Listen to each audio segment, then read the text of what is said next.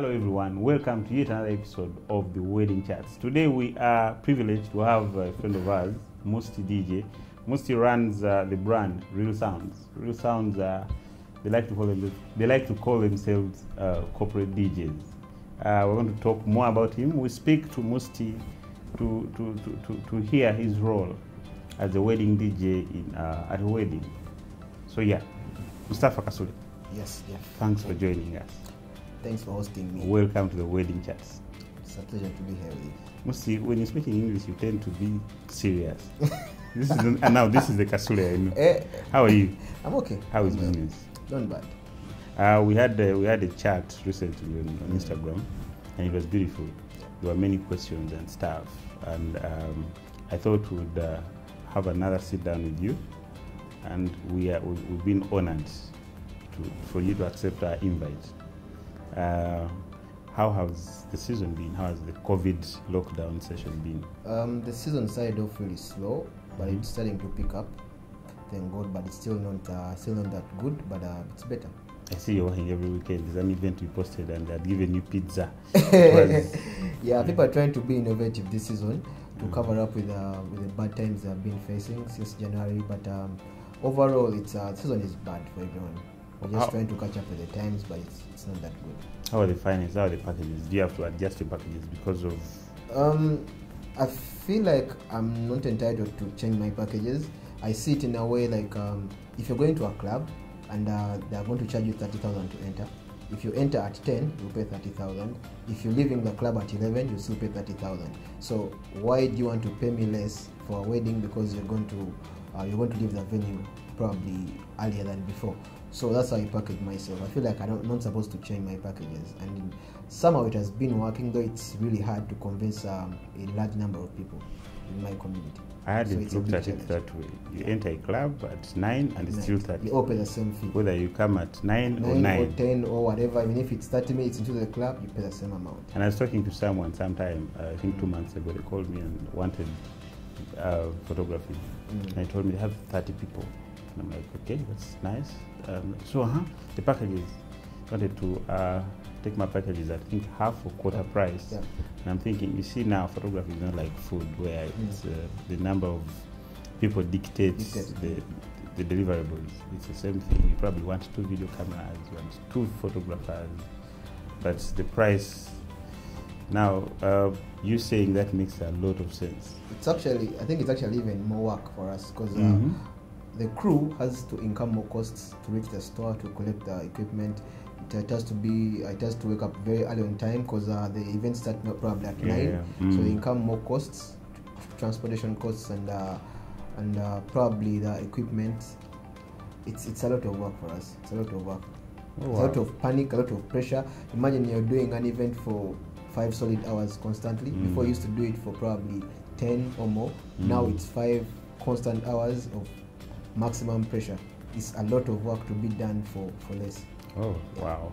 As we shared before, we've had conversations with each other, and we know the purpose for these talks is such that our clients, our good clients, get to know the information that we have. We have a lot of information that we'd like to put out there, but they don't have that information.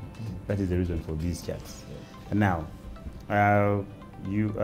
what is RealSounds? Who is RealSounds? Who is Moustey DJ?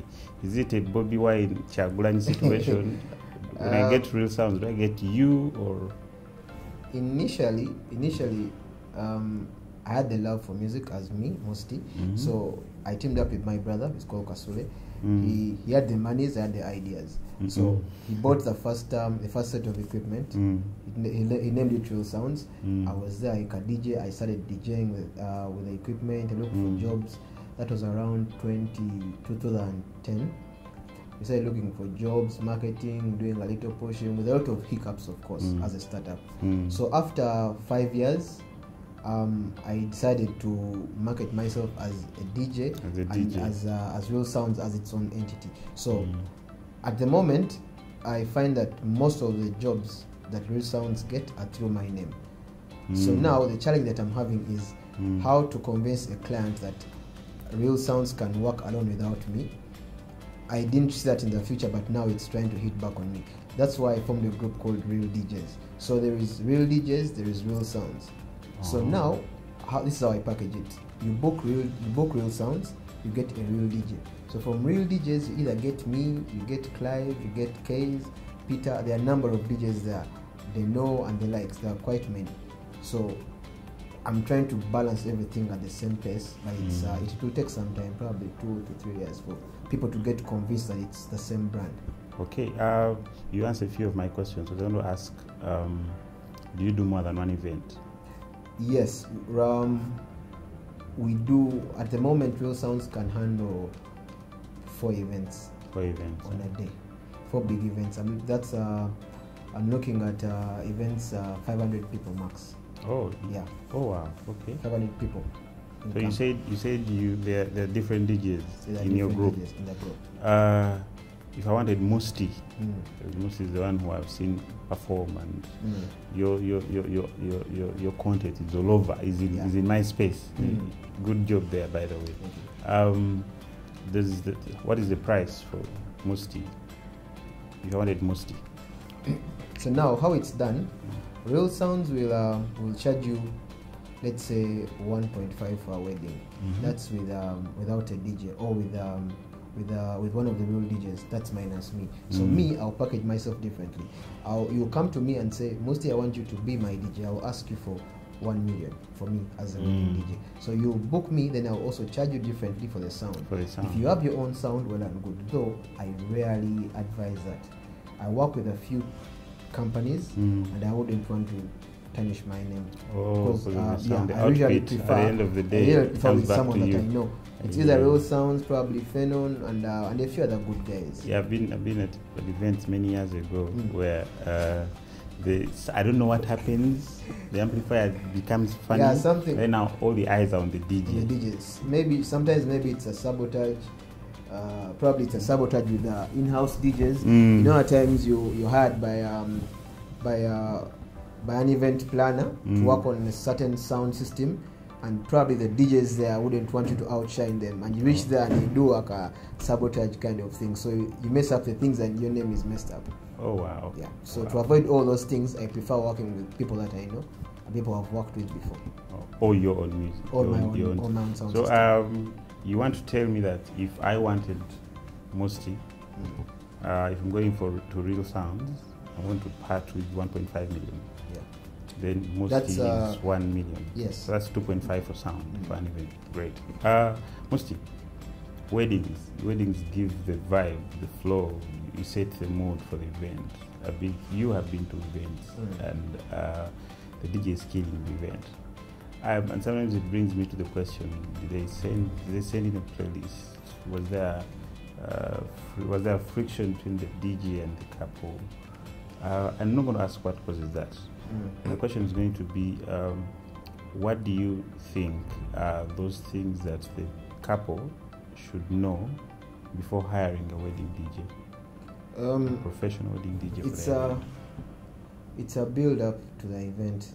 It's a relationship you build with the clients. First of all, the client needs to look at probably the history of the DJ, the social media following, probably the reviews from people, the interaction you have with the DJs before you make all those payments. You don't want to just bump onto a random guy and you just pay him all the money. So you want to see if a DJ has a website, probably that would be a plus. The reputation he has with the clients, the history, the background. It's quite a lot of things. This is something that you build over time. I've been in the game for the last 10 years, and trust me, there have been ups and downs, but as time goes on, you keep on building and building and building. You work for a Jeff will recommend you to a certain number of people. Those people will recommend you to others and others and others. So through that, you get a good following and a good number of clients. So if you go on Jeff's probably Facebook page or mine, so if you see like the reviews there are good, you see my content is there, the comments are okay. So I think you get the courage to book me if you go on my website and the things are all linked. It will be very nice. So there's no reason why you wouldn't book a DJ like that. Okay, book a DJ like that. Okay, Moustey, when would you advise that the couple books a wedding DJ? If say one Marcus Mulalo proposed to his woman tomorrow, yeah, and they have wedding date set. When would you advise that they book a DJ? Unfortunately, Marcus Mularo, I don't think he will ever get married now. The Marcus that I know, Marcus Mularo, the photograph, I don't get married. But anyway, for people who can get married, I know them, not Marcus. It's really advised probably 5 months before. 5 months before the event. For example, this year was a very good year for me. I had almost 90% covered. But unfortunately, people have been cancelling out next year. So also all weekends were all booked out. So it's advisable you book your key service providers 5 months before, even earlier. You can just deposit the minimum fee. You ask them how much will be the deposit. You give them a minimum fee just to book the dates. Yeah, as you make other decisions. Oh, so 5 months to the event. If I had a wedding, if I'm not going to use names now, if I I will not say Accra. If I had a wedding, and for some reason we thought someone is going to do our music, then 2 weeks to the event, something happens, and they're not able. Would you take on a wedding like that? Yeah, if I'm free, I would. If I'm not, because I don't do double bookings. If I'm not there, I'm not there. If unfortunately you call me a date to the event or the same day and I'm not there, I would recommend to you one of my DJs or one of the other guys to work on you. If they're all not there, then probably you have to find somewhere else to go. But I don't do double bookings. I do one event per day. Oh, okay. Mostly, who does the music selection for the event? So the client, I advise the client to have the biggest percentage of this. So you as a client, you're supposed to know what you want. I don't know you. It's the first time. People usually say, I have experience in weddings. I've done so many weddings, but you don't have experience in Jeff's wedding. This is Jeff's wedding. It's the first and last. I have no experience in your wedding. So you have experience of your own self. So there is no way you're going to expect me to create a playlist for you. I don't know you. I've never seen you. It's the first time I'm seeing you. Probably I've known you for the last 3, 4, 5 months, and you've been engaged with so many other service providers and don't even have time for me. And we have met 2-3 times. So how am I going to craft something for you for your special day? So this is how I would advise things to be done. You set up probably a WhatsApp group, or you tell me probably 5 key songs that you want when you're entering, cutting cake, the first dance, and others. So from there, I can build onto what you would want. I don't expect you to be a dictator and write for me everything. When I'm going to eat the food, when I'm going to smile, when I'm going to do this, you write for me. No, just a few songs. And even if you have no clue about what you want, at least you can give me a genre of what you want. Reggae, hip-hop, new music, or an artist. So for me, I have an insight of what kind of music I would play the entire event, or the kind of people you're going to invite for your wedding. So for me, I can build on from there. You have to give me a picture of how your wedding is supposed to be. Oh, you want to have a picture of how the wedding is supposed to be. I heard you mention the age group of people that are going to meet to rather be at the event. Does that means you meet the clients? Yes, I meet the clients, or I talk to them. So if the client is probably in the youth, the teens, so I would expect the kind of music to be different from an anniversary kind of setup. If the groom or bride, they are probably above 50, I will know what to play. If they are below that, I will still know what to play, basing on the playlist that you have given me. Now the challenge comes in when you, Jeff, you want the music to be the youth kind of feel, but then the crowd you have invited, 80% are old people. So now, how do I balance between the old and the youth? Then that's entirely up to the DJ's experience, and it's actually a live test on the D-Day. You mess up, it's all done. Do you live test, mess up, and it's all done? Okay. Do you allow clients to come and visit you on site to see what you do? clients really feel like they're entitled to that, I wouldn't want that. It's a two-way. It's a two-way thing. You're going to come at client A's event. They want probably gospel music. You're a club kind of person, club bangers. You want the shibas. You want this. So you're going to come at this event. This person has told me, Moustey, I only want gospel music. You're going to come at this place. You're only playing gospel music, and you judge me based on the kind of music I've played for that person. But that crowd, it's what they want. So I would advise, if you're going to go to a place where I've worked, come and see maybe the output of the speakers, the way I'm engaging with the crowd, the way I'm engaging with the MC, probably the look and feel of the equipment. Is it new? Is it old? And probably the behavior of my crew. A lot of things around it, but don't judge my playlist based on what you have seen at an event. I'm playing that because it's what those people want, and it's what fits there. It's not because it's what you want. Your wedding is on the other day, and this is what those people want. So come and see what I've done. It's okay, but don't judge me entirely for what I'm playing there. So you're telling me that if I came to, again, I'm abstaining from using names. No, you can use Marcus anyway, because you won't get married. So. If I went to Eric's wedding, for example, I might judge you wrongly because... Yeah. Okay. You may judge me wrongly. One, because of so many things. One, either that's what Eric wants, he's happy. Two, because maybe the MC is driving me to that. There are quite a number of things that can drive a DJ either on or off on a wedding. Yeah. What's the... I hear you mention MC driving you to that. What, Moustey, what would you say makes you different from competition, from your other people in the business? Why would I look out for Moustey DJ? One, the branding. Two, the experience. Three, the art that I input, or the art that I apply on different events. We all have the same music with all my other DJs. We all have the same music. Probably the same equipment, probably the same everything, but the art differs. How you play at someone's event is different. How you engage with the clients will be different. There are so many things that will tell the difference within a DJ. How you relate with the MC, how you relate with the clients, and when do you play a certain song. Usually it depends on execution. My execution, I believe, is way much different from others, and I'm glad to meet many challenges ahead of me, and I keep on adding onto my experience each and every day. I do research.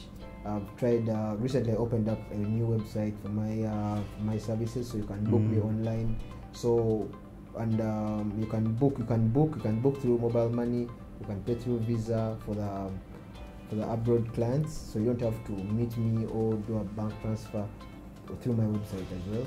So I feel such things have added a lot of value to my brand, and the consistency has been really there. The dress code, everyone is currently dressing well for events, so I make sure I add more to my dress code. So which put lines? Yeah, for the lines. Yeah, for my barber, if you don't put a line, I don't return to your salon. This is my signature. Kalain, Marcus. Make sure you get this Kalain properly. If it's not there, it's not Moustey. So the line has to be there. So usually it's consistency that has made me reach this far. I want to tell you that I appreciate your branding, what you're doing online. There's many of us, many people, I speak for myself and many others, who have been silent. Some of us think or know we do good work, but we're not out there. But you'll be on your Facebook and the Moustey video comes. You'll be on Instagram, the same human being comes.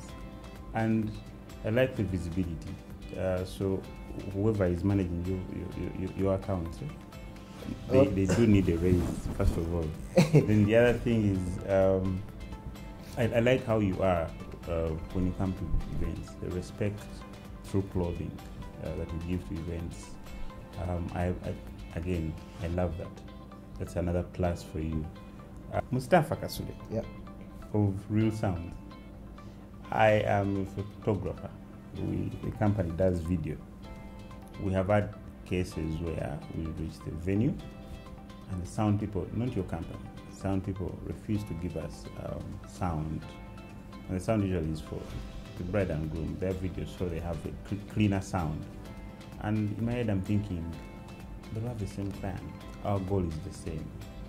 What happens? How is your relationship with other vendors? One, do you give photographers sound?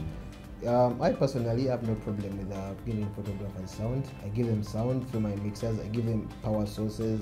I give them whatever they need. You let them charge? I let them charge their batteries. I give them everything. As long as they come early. Challenge is at times they tend to be disorganized. They come in late and they want you to start plugging in their things amidst the entourage. When they're entering, they want you to plug in sound. They do this. So if the guy comes in on time, there's no reason why I wouldn't give you my sound. I won't even charge for you to charge your phones, to get sound, to get your batteries charged, and all. Maybe store your equipment well on the DJ, on the cruise side. I find that okay, and I really give. I don't know why people refuse to give other vendors space and freedom to execute their art on an event. Even with the MCs, I engage well with them. You come, I give you a microphone, you test the sound, you balance the sound of the microphone, you tell me if it's what you want. So I make sure everyone gets the freedom to do what they are paid for.